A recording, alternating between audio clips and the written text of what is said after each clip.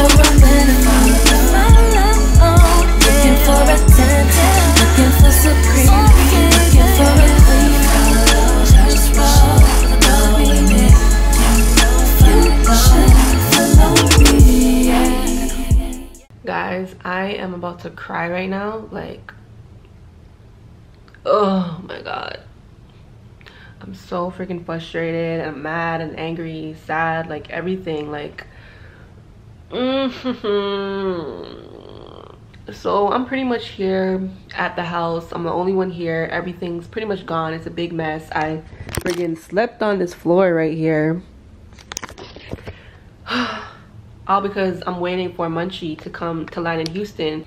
So we didn't know that TG was gonna get the job in Austin. That's why she booked to Houston, and then we're supposed to drive over from Houston to Austin when she comes here. So that's why I'm here by myself. And whatever airline she booked with, they're fucking stupid. Oh! So pretty much she booked her flight. She got through customs and everything. She goes to the kiosk and they're like, oh, you don't have a seat on this plane. Which makes no freaking sense because she paid her money to get on this flight. She went through customs. Like, how is she even going through customs if she doesn't have a seat on the plane? That makes no freaking sense. So they said, oh, you can only get on the plane if people don't come on their flight or whatever. So she waited and waited, and then 3 people ended up coming last minute, and there was no other space for her on the plane, which makes no freaking sense to me because she bought her plane ticket. She should have a seat. So they're like, oh, maybe you can get on the 8 p.m. flight, but the airlines overbooked that flight too for 3 other people. I'm like, what the hell is wrong with this airlines? Like, I need to know what airline this is. I think it's American or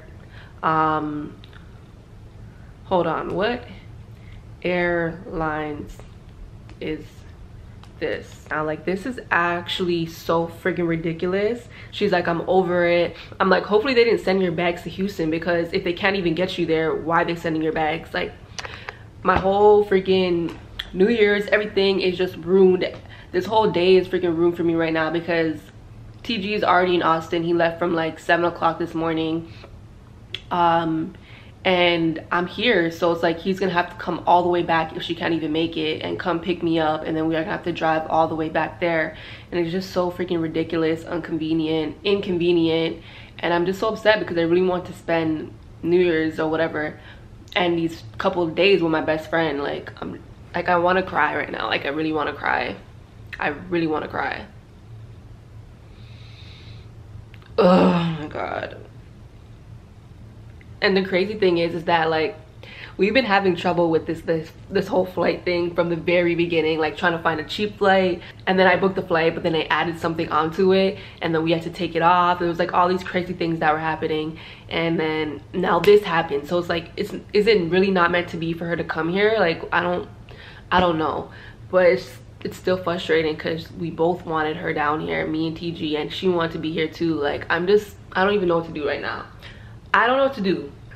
And I just, like, I feel horrible because she wasted her money, and if she doesn't get it back, this is bullshit. And we even got a rental. She doesn't know about the rental now. And then I'm like, are you for sure getting on the 8 p.m.? She's like, I doubt it. And she's like, they overbooked again. And I'm like, I'm freaking done. You need to get your money back. Like, this, I'm just so upset right now. Like, I'm so upset. So it says, like, on the ticket, it says, sorry, on the flight itinerary, it says United Airlines operated by Air Canada. So I don't know what that means.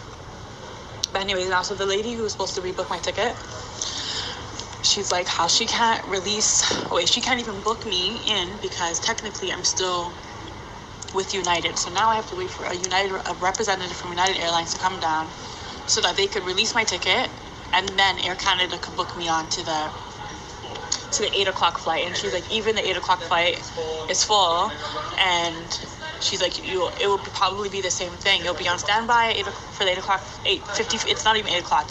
It's 8:55. 8:55 flight. So she's like, you'll be on standby for that flight, and then if nobody arrives, then we have to get on. Same shit. Basically, all the flights are booked. They show that they're booked, but it's only if people don't show up, then that's when I can get on. But right now, she's like, I can't even book you on because your ticket is technically with United. I'm gonna like blow up this fucking. This is so fucking ridiculous. Like, did you buy a standby ticket? No, you did not. You bought a direct flight all the way to Houston. Like, they should be giving you money or something. Like, this is absolutely crazy. Like, if you can get your money and just go back home or something, because it doesn't seem like you're coming to Houston today. And when the Air Canada people come, see if they can get you to Austin. And then TG will just come pick me up from here. Because right now, I don't know what to say. Like, I seriously want to cry. Like, honestly, I've flown so much, especially all the times I come to Houston, and I never ever pick a seat because it costs money to pick a seat. So I don't know how and why they're overbooking people. If somebody pays their money to go somewhere, the seat should automatically be reserved. Doesn't matter where the seat is, at the front, the back, doesn't matter. Why are they freaking overbooking people and just ruining people's plans, ruining people's whole entire day? Because if she does not get on this flight, what are they gonna do to compensate her? Because she paid her money. Like, Okay guys, so we just got an update. Sorry I'm looking like all crazy. Obviously I'm feeling better now because Munchie is making it. She's coming. However, it's gonna be really late. She is gonna make it on the 8:55 flight, so she won't be here until like 11:30. That sucks, but it is what it is. As long as she's getting here, like, I'm happy about that. So I don't know, we're gonna have to ride to Austin after, which is gonna be 2 hours. So by the time we get there, it's probably gonna be like 1:30, 2 o'clock, 1 o'clock, I don't know, somewhere around there. So she's like, we're just gonna have to turn up in the house or something. I don't know, we're gonna do something. But like, it's just so unfortunate. Like, really, like, why did this have to happen? We had so many plans, just so many things that we wanted to do, and it's just not gonna happen. But yo, I feel like I'm in a trap house right now.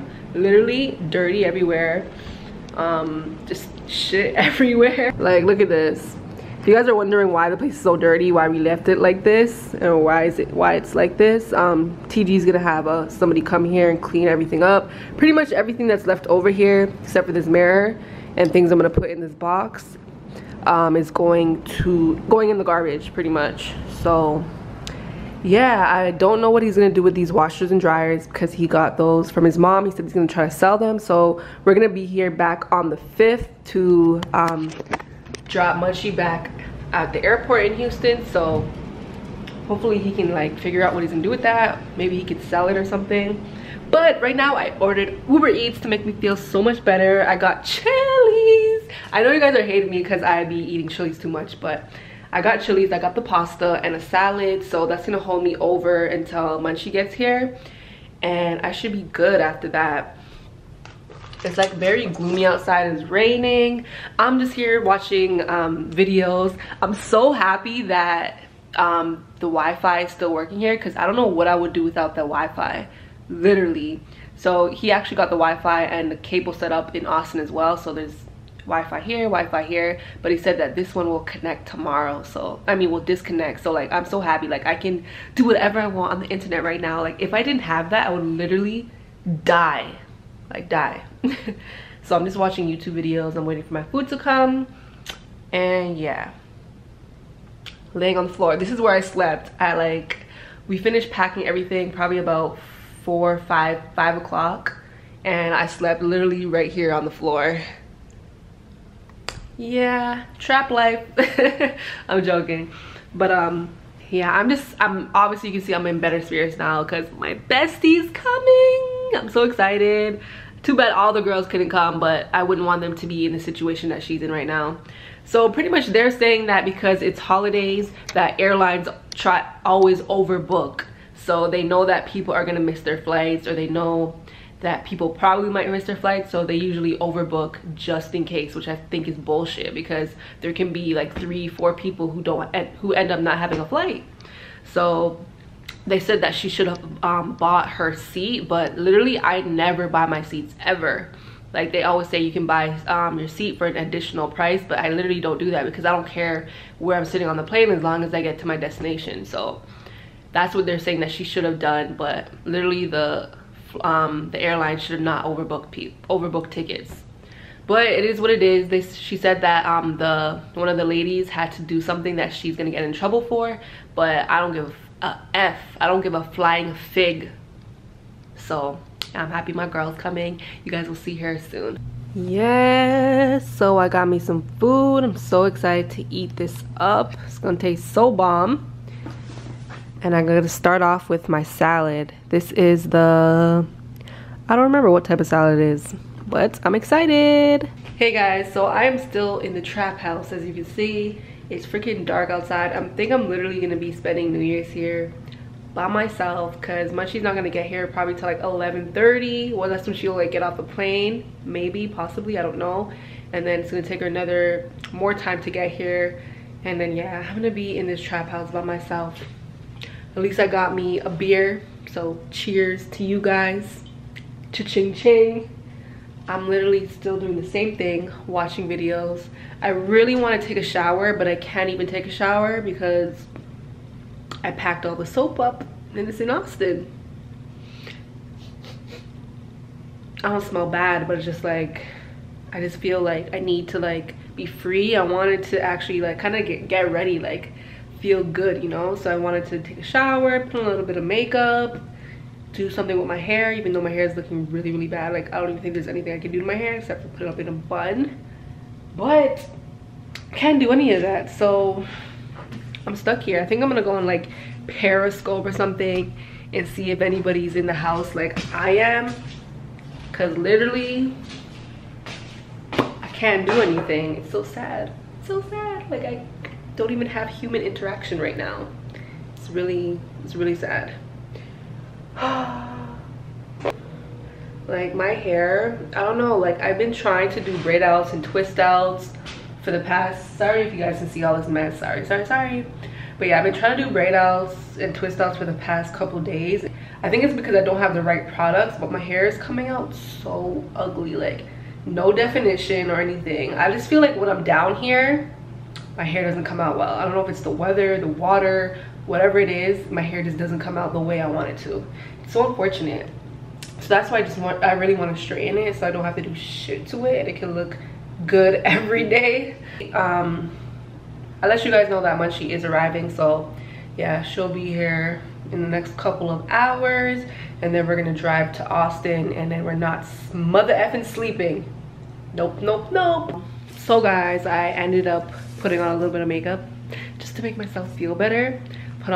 Did my eyebrows. I was gonna stop on my eyebrows, but then, you know, once you start putting on makeup, you cannot stop. My mustache is growing back, so I had to put a little bit of orange color corrector on. After I put the orange color corrector on, I couldn't go walking around like a Oompa Loompa, so then I had to put on foundation. And then I put on foundation. I'm like, okay, now my face is really plain, so I put on contour, and it was contour without blush.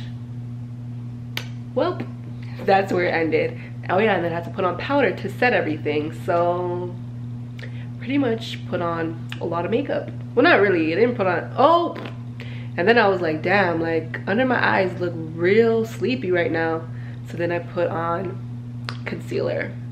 So yeah, I pretty much have a full face. Kind of not really, because I put foundation on like only over here and then like two, and then just blend it out all in. I hate putting foundation all over my face, especially my forehead. Like, do any of you guys feel like putting foundation on your forehead is just so weird? Because I feel like my forehead is darker than the rest of my face, so it's like if I put it on here, it looks like cakey. It looks like I'm wearing like a mask or something. So that's why I avoid putting foundation on my face, well, on my forehead. Anyways, I'm talking too much. You guys are probably bored of seeing this freaking yellow ass background and me just sitting here all bored and by myself. But I think I'm gonna go on Periscope. Oh shit, he forgot that. He better bring that with him. I can't pack that, but he's gonna have to get it here on the 5th or something. Yeah, anyways guys, I'll see you guys when Munchie gets here. That's next time I vlog, I promise. So guys, guess what? I'm finally with Munchie Crunch Out Waves. Look how she's driving. Stop! I'm so scared. See, look, why is that car in the ditch, bro? Oh my gosh. I'm telling you, there's too much fog. Yo, it's not okay. It's scary right now. She's driving. like literally fog. You can't even see what's next. Nothing. So she's driving like 45 right now. Yeah, you literally can't see anything. So she's being a cautious driver. Cautious, I just love my life. But Munchie, how was that flight and everything? Man, girl. Okay, I can't do two things at once. the flight, it was long. The whole experience was horrible. Like, Yeah. Well, she got business class. I got business class, which was good. But I mean, okay, this is just getting out of hand. What the frick? She's not a good multitasker. I'm a good multitasker, but the road is cutting off into pieces that I've never seen before. What? So yeah, no, it was just a horrible experience, you know. Like, I expected to be down here for New Year's. Like, I have all my outfits in my bag, my heels, everything ready to go, just change up. And then to find out that I wasn't able to come on the flight was so like sad. I was like tearing, and I was angry tearing, you know. Like, what do you mean? Like, I paid my ticket. Like, I need to get on this flight. Like, that's not okay. Yeah. Whatever. But she's like, there's nothing we can do. You know those people? There's nothing we can do. And then this next guy comes. Sorry, ma'am. There's nothing we can do. I'm like, there needs to be something. They're like, do you want to leave tomorrow? I'm like, well, if I wanted to leave tomorrow, I would have selected tomorrow's date. I want to leave today. I love when Munchie gets rude. It's so funny. It's so funny. He just tested my love of my life. What is this happening? Yeah, so she ended up getting business class and she got $200 voucher, which is so good, I think. Well, not so good. Still inconvenient. But it's better than, yeah, I don't know. It's something. But yeah, she said she was so like nervous and stuff that she ate 4 cookies that she was saving. She was supposed to save for me and TG. I know, freshly baked cookies, and I was like, man, I can't even do it. I was so stressed out. Like, as they're telling me, oh, sorry, there's no flights, they're looking for flights, I'm just like eating the cookies. Like, I couldn't comprehend what was happening. But yeah. So now we're just on the road to Austin. It's like 4 o'clock a.m. We're probably not gonna get there till 5 o'clock. We're probably like an hour in, if anything. That's it? We have 72 more. And the way we're going 50 right now, we probably won't get there till 6 o'clock a.m. But this is serious. Like, there's no street lights. I know. And there's nobody in front of me to help me. Just these little white jagged lines, and it's not enough. It's not enough. So yeah, we're just jamming out to little slow jams. That's why I love my sister, because we both love slow jams. You know, we don't need that turn up music to get through this long drive. When we were mad about love, when you make your angry face, when we just take our phone and sex you all over the place. Makes me wanna tear you down. Can you not zoom in me?